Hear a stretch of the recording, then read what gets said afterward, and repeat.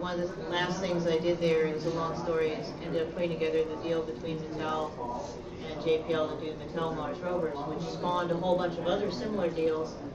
And then NASA decided it wasn't something they wanted to do, so I spun it out to a company, did that for a while, and got tired of running a company which had a lot of stuff with it, and was asked to start working at National University. And National is the largest single institution preparer of teachers for credentialing in California. So we have a very large population of teachers. We also have a very large population of alumni. We're also, I think, either the first or second biggest grantor of master's degrees in education to minorities. And so we have a very big population. We have a very deep pool. And so my job is, among other things, is to come up with ways to teach these people math and science better. And in particular to form relationships with research institutions, because we don't do any research the way aerospace people mean it. We have some research, educational research and effectiveness and assessment and things like that, but we're very good at it. But I've been frustrated because I come out of JPL, and so I know about what I call coloring book outreach, right? There's nothing wrong with putting out coloring books that have pictures of a mission in it, but people stop it, and that's it, or they put out glossy websites, and that's good, but people can't get involved in that. There's sort of no way for people to actually have an active role in the science that's going on. And so what we've been trying to do is I've been approaching a lot of places and said, well, suppose you're a scientist and you have too much data. And suppose you have not enough people to analyze your data, or it's data that sort of has no real time limit on it. Like the example I always use is National Geographic has a project where they're looking for Kublai Khan's tomb, and they have a bunch of aerial imagery. And they have a little video that explains to you what a sand dune looks like and what a man-made structure looks like and all this other stuff. And then you go look at as much imagery as you can stand and you label things that might be Kublai Khan's tomb. And whoever finds it, that's going to be a very, very cool thing, right? So it seems to me that someone, crowdsourcing or citizen science or whatever you like. And the problem is that most people who are doing research have a data set, have software that is aimed for their grad students, or for 12 people, or for a science team, or for people who are PhDs.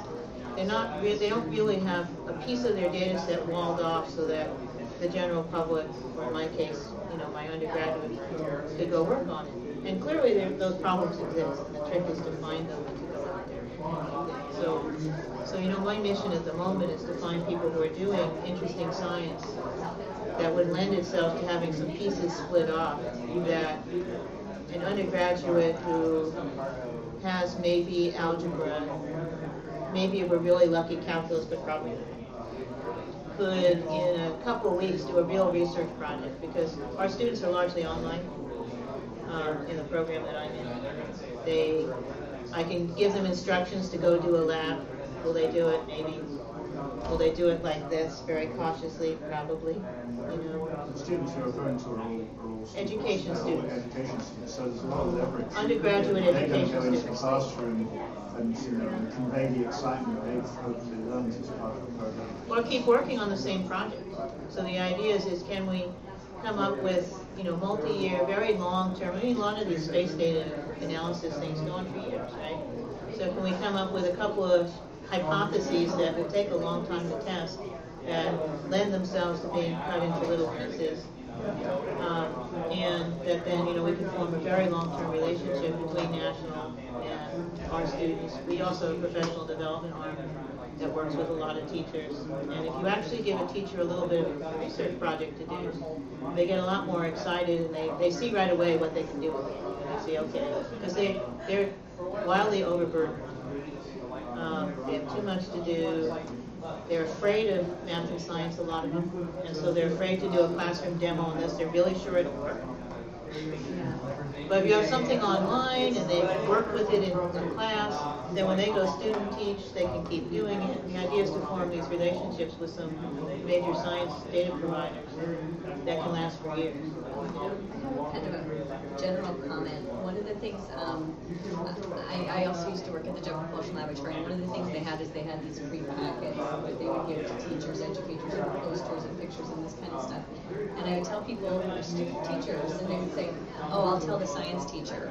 And I was always very frustrated. It's like, well, why does this have to be just the science teacher who's interested in this? Why isn't the history teacher and the English teacher? And it's like, why have they compartmentalized it? And then your comment just now about, you know, finding a tomb. It's like, well, there's history. There's the history teacher saying, you know, this is the technology we're using to do history, or the anthropology, or you know, whatever. It's like this. It's not just the science teachers. It's you know, this technology is now, it cuts across. Just so for entertainment, so who are you all? If you don't mind my asking. I'm actually a software engineer, but my mom's a retired teacher, and you know, I've always been into science.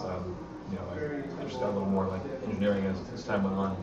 But yeah, I only telescope myself, and the member of the astronomy group, we sometimes do outreach to local elementary schools, and I mean, to be bluntly honest about it, I mean, the state of, you know, scientific knowledge and literacy is minimal. I mean, it's not just from the kids, but from the parents as well. So, like, I remember last time I did an outreach, I was showing Jupiter through a telescope. People were asking, well, is that the moon? I mean, honestly, not joking, they were asking, and I don't, you know, I say, no, that's Jupiter. They're asking, you know, can I see it during the day? All these basic questions, and I answer them all. You know, there needs to be a lot more effort at getting people interested in science at an early age, and I guess we're going to after we do introductions. But yeah, no. And he's my husband, he has to be here, but, you know. But he's, I'm the astronomer at JPL. So you're still a former current. Yes. Interesting. Yeah, well, that's it, you know. And so, great T-shirt, by the way. Oh, thank you. It's homemade. Show it to the camera. I don't know if you can see. Yeah, I'm a stay-at-home mom currently. I have a 3-year-old daughter that I hope to teach as much as I possibly can about space. And most likely we'll do public school with her, depending on where we live and what public school looks like in 3 years.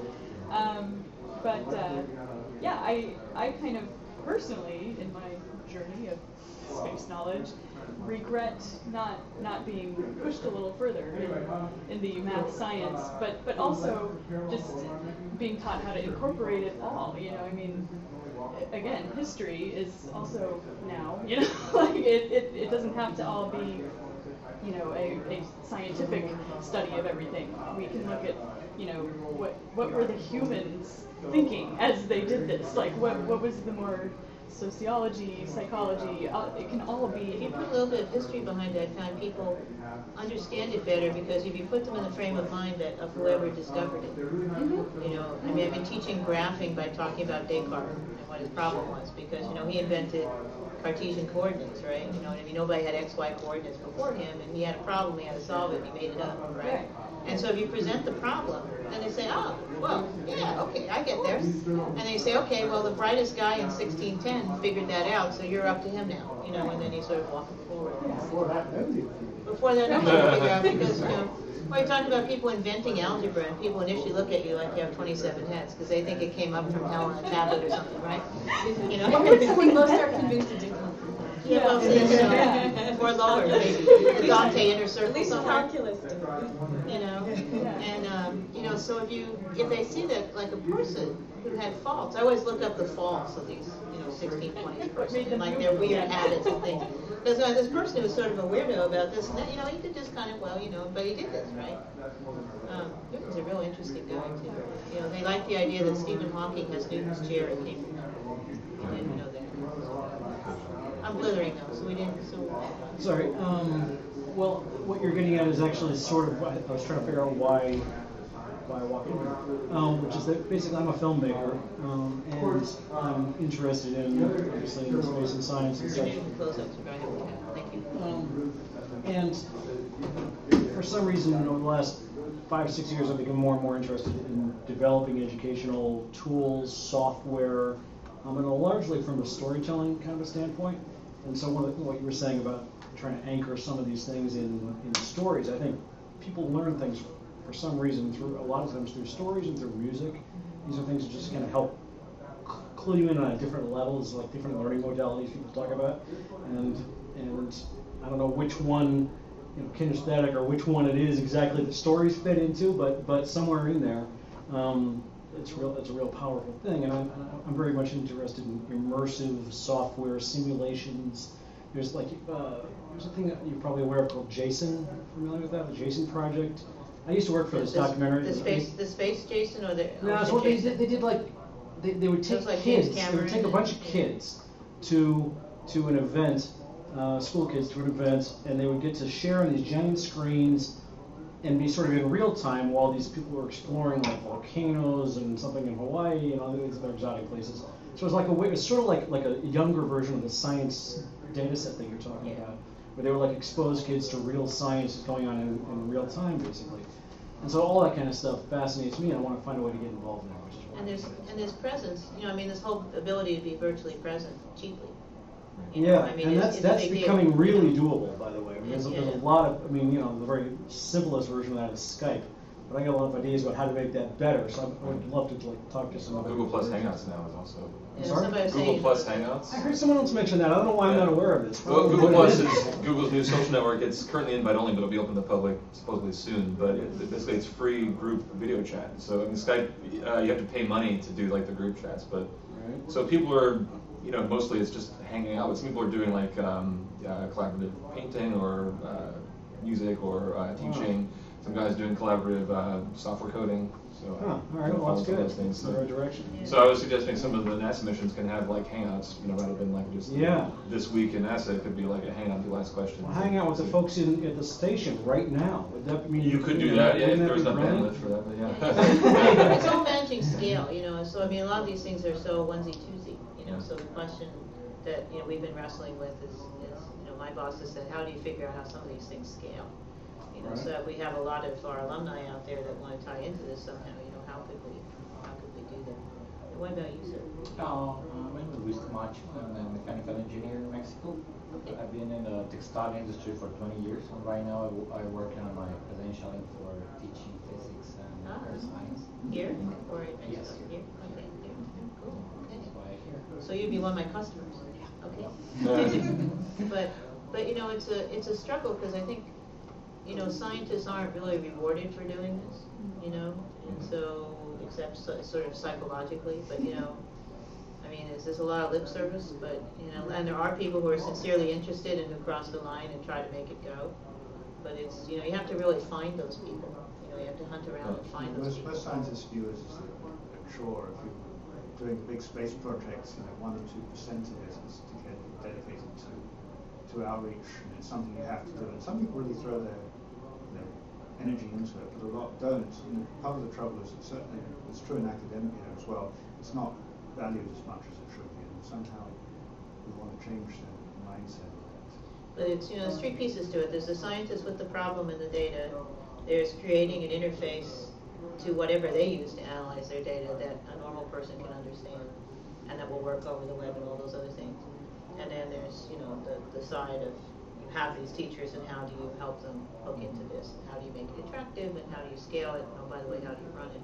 Well, I think it runs into just the general approach to like what science is. I think most people think that science is just like memorizing like these lists of facts and that's what it is. But science is a process of discovery, and even at the high school level, it really isn't instilled into people these days. Like they say like the Earth was 93 million miles away, and you're expected to just believe it rather than understand why. And actually, there was a guy, the math prof at UCLA named Terrence Tao. He gave a speech or a talk called the Cosmic Distance Ladder, where he explained how we know like how far away the moon is, how far away the Earth is from the sun, how big the sun is, using just a little bit of trig. So basically, something that like junior high school or high school level could do, and it took you didn't have to take anything on faith or credit. It was just all explained by things that you can observe, and teaching it from that perspective, I think from early on will get people to appreciate the process more.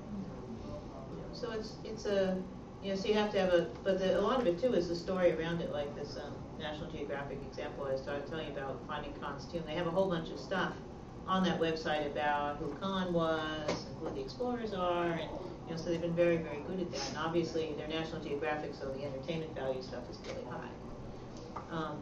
But there's also a website called Fold It. It's fold.it. I guess it's in Italy just because it's convenient. and folded. It's a funny story, and I'll probably get parts of it wrong, but it's a good example. There are a whole bunch of people who do protein folding, and that's a thing that's like a puzzle, right? And it's so it's a three-dimensional thing. You want to figure out how these proteins fold. And so there were these bunch of protein chemists who put up a website with a whole bunch of different data, and the idea was that you would play with this data online in some symbolic way. It's sort of a loose three-dimensional representation. Figure out how the thing folded, and then the one person who folded the most of them and did the best job would get a free trip to the next conference of protein chemists or something. They figured it would be all postdocs, right? So this one person just cleaned up, just did a fantastic number of these things, and they had, some stuff about protein chemistry and things. And so the organizers sent him a note that said, well, great, you're going to the National Society of Protein Chemists or whatever the organization was. And he said, well, I have this problem, can my mom come too, because I'm 13. And then they checked all the highest ranked ones, and they were all like tweens. Wow. They're like 13, 14, 15-year-olds. So they're all these 13, 14, 15-year-olds folding proteins. Wow. And we knew a little bit about what was going on, but it was a video game for them. And apparently a very good and very entertaining and very engaging video game, because this person has spent an incredible amount of time working. It always works.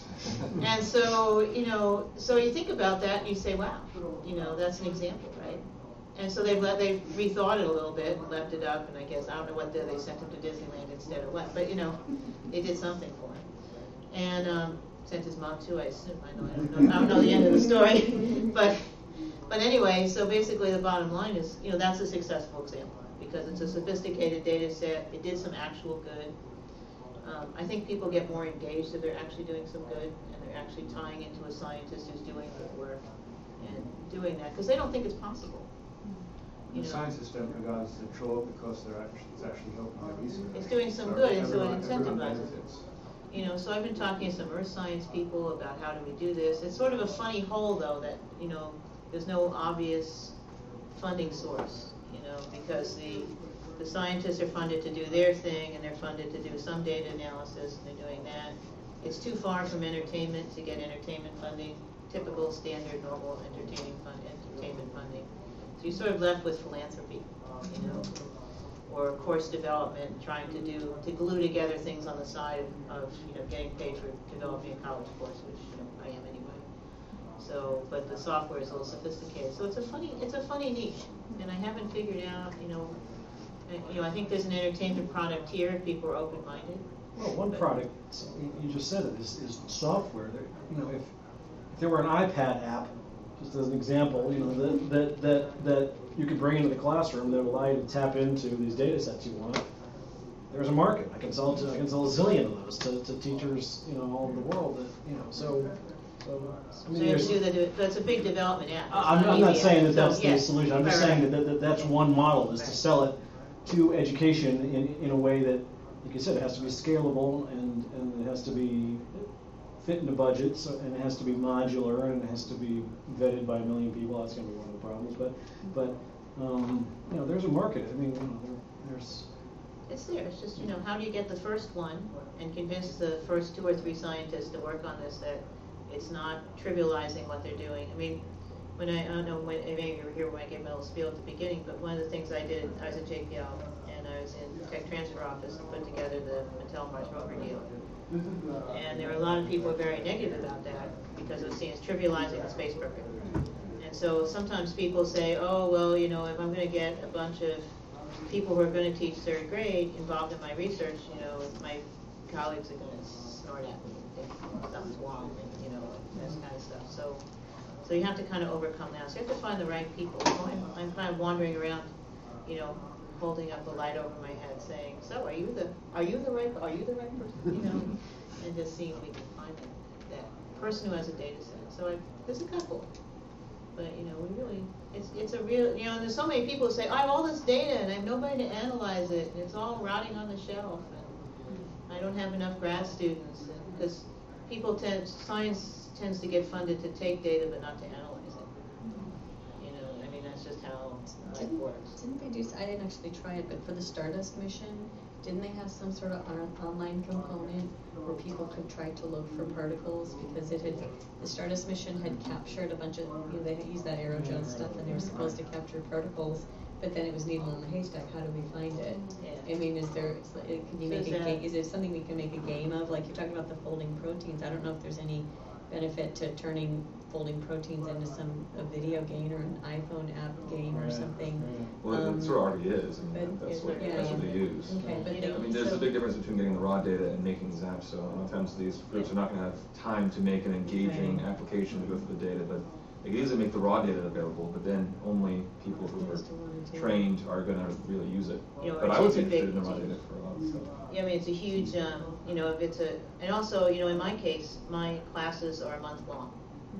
Our students take one class intensively, and so, the undergraduates, and they, so I have a month to work with. And so what I'm supposed to do is to come up with some interdisciplinary, hands-on, lab-oriented, online classes that will excite people who are, you know, who right now are not terribly science comfortable, mostly. Some of them are, but mostly not. And so, you know, that's my requirements to speak engineer speak, right? And so you say, okay.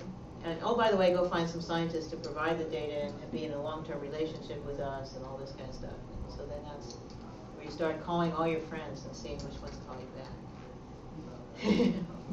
So like that's if there were your, a that's your clearinghouse, charge. there ought to be like a clearinghouse or something, somebody in between you and the scientific community, you could kind of like. Or we could even, Hook it I mean, up. we could, you know, we could be that clearinghouse, because, you know, we have this thing called the National University Community Research Institute.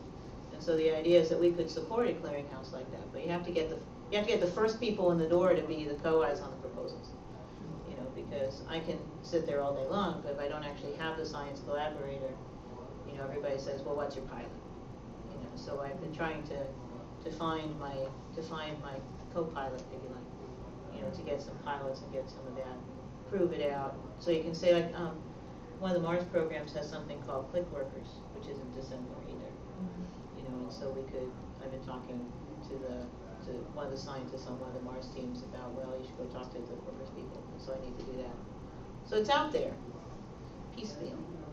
Cornell has something called Christmas Day birding, and all across the world on Christmas Day, people go out and count birds. Yes, I've done it. Yeah, well, you know, so you only do it. It has the beauty that you just do it once. So it's a day that you've sat and eaten too much anyway. So you go out and count birds, right? It's sort of a good thing to do, right? Yeah. You're not working that day. It's brilliant, really. And so people count birds once a year, and then the scientists have all that data to work with, you know. But it's, you know, it's a tough sell. So if any of you have things, you know, find me later. Think about that. I think we're coming up on 4:30, huh? Yeah, so, you know, so do that. And if you haven't seen the solar telescope, it's really good. Oh, yeah, that was awesome. Yeah. So if anybody wants to, you know, chat in the hall, I guess we're gonna get kicked out of here by the next group. But if Not you have yet. ideas or Okay. things or stuff. The next group is also science outreach, right? Is it?